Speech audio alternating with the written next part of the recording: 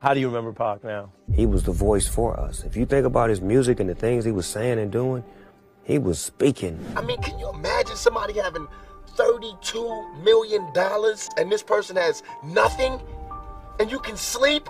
I mean, he was all about the people. Tupac was in the streets, for the people.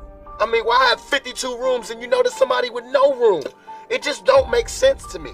He was angry at the system, not the justice system, the system The in whole general. system. The system that's designed to bring the black man down. The police officer stopped me on the sidewalk and asked to see my ID.